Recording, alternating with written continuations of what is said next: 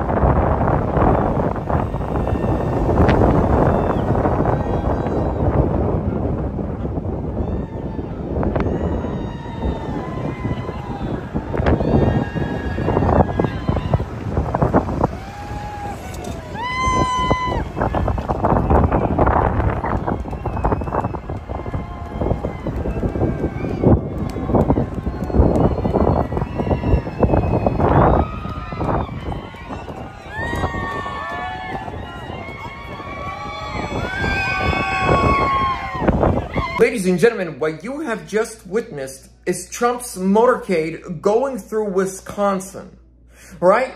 And all those people on both sides of the line waiting to greet him.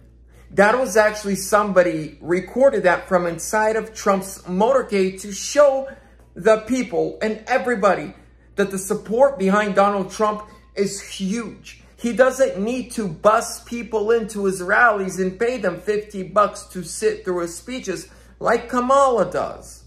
She's been caught several times now, and oddly enough, the second would-be Trump assassin was actually one of the people that was bussed into the Georgia rally that Kamala had just a week before he tried to take out President Trump. But what are we learning?